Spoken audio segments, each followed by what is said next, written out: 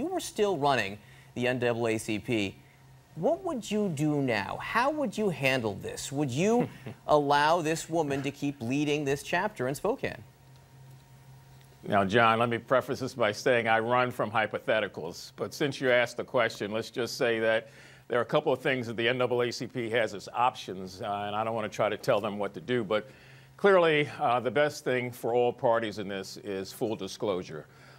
Truth, veracity, integrity, those things are on the line. And so the issue is not so much that she happens to be white and happens to be president of the association, because the founders of the association were predominantly white and Jewish and Republican and female. The issue here is whether or not there is a sense of truthfulness about what's going on. So I would caution others not to tell the organization what to do, but I think in terms of Ms. Dolezal, it probably would be best for her to just simply come forward, speak the truth and the facts in this matter, and then allow it to run its own course. You know, a lot of people have been speaking out about this, that's for sure, since this really started coming to light late last week. I mean, she has spent a considerable time advocating on behalf of black people. Still, though, her brother, an adopted brother in her family, he calls her actions akin to blackface. What do you say to that?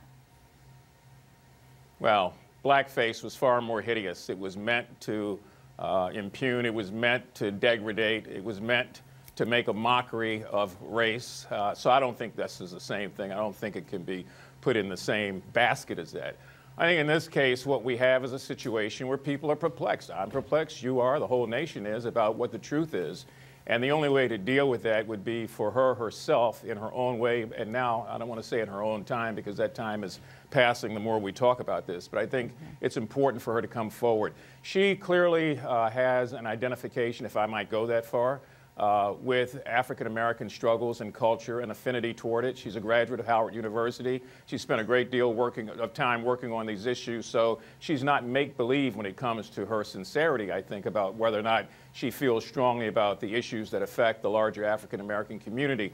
So the real point here, even as the young lady Katara Johnson, who was organizing the protests in Spokane, said, they'll forgive her. They just want her to come and to tell them what the facts are.